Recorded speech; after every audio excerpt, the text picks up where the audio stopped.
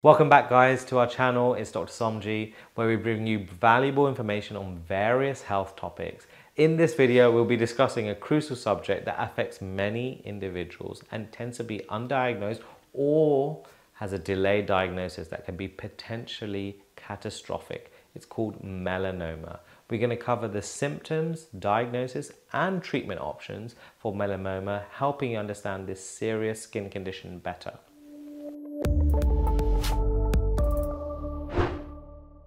So, melanoma is the deadliest form of skin cancer, and it develops when the pigment-producing cells called melanocytes mutate and multiply rapidly. Although it can occur on any part of the body, melanoma commonly appears on the skin.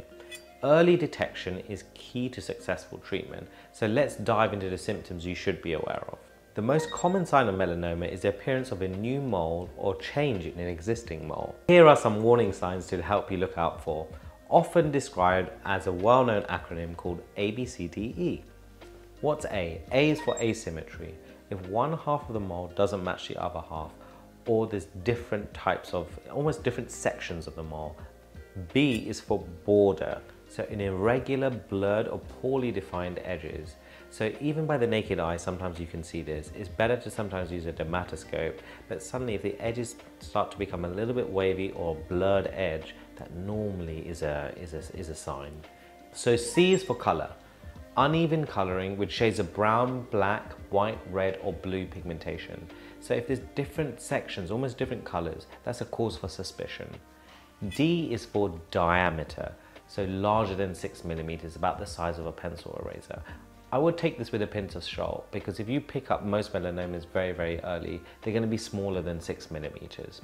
E for evolution, and this is the key really for individuals that have moles in many different areas, and with mole mapping is any change in size, shape, color, elevation, or even any other symptoms like itching or bleeding.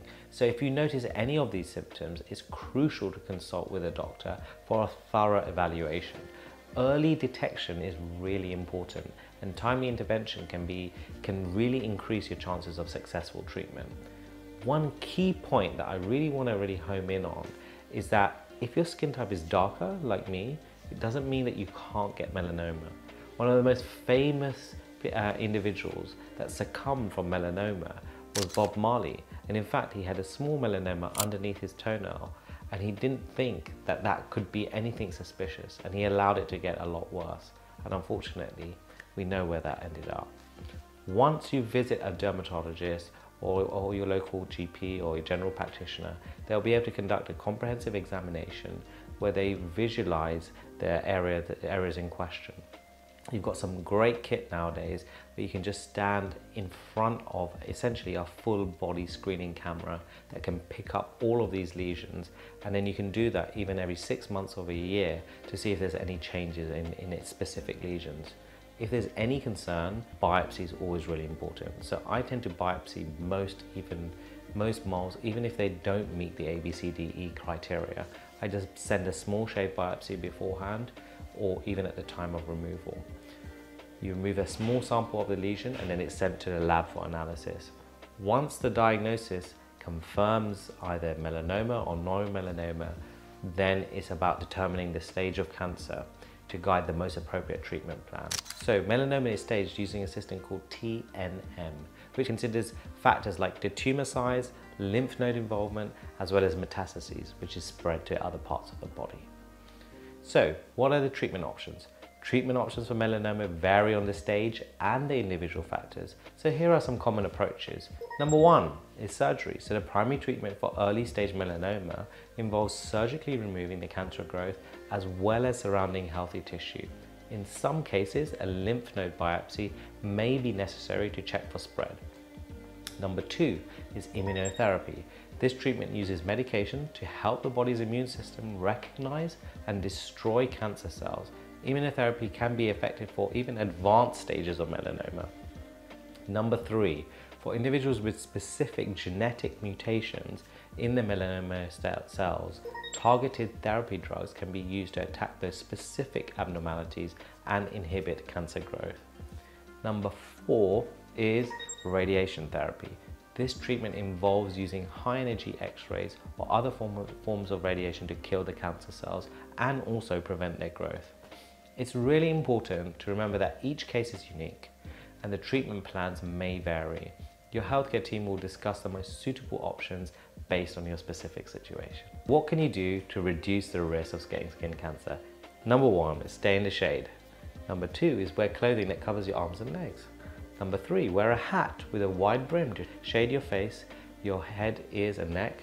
Number 4, wear sunglasses that wrap around and block both UVA and UVB rays. Number 5, use a broad spectrum sunscreen with a sun protector factor of 30 or higher. And the bonus one is number 6, always get a family member or a loved one to check areas which you cannot see, for example your back, to make sure that nothing is changing over time. If you have numerous moles on the body, it's always better to check in with one of your doctors to ensure that you can get yearly mole mapping done that can see any even the slightest of changes even before that they are a problem. Melanoma is a serious condition that requires prompt attention. Even days and weeks is really important.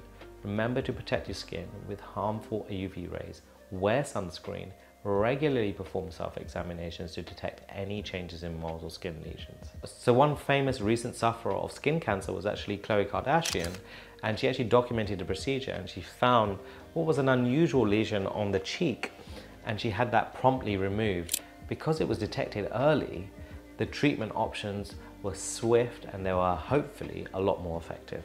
If you like what you saw, don't forget to click the link to like and subscribe. You'll be the first to know when there's new videos.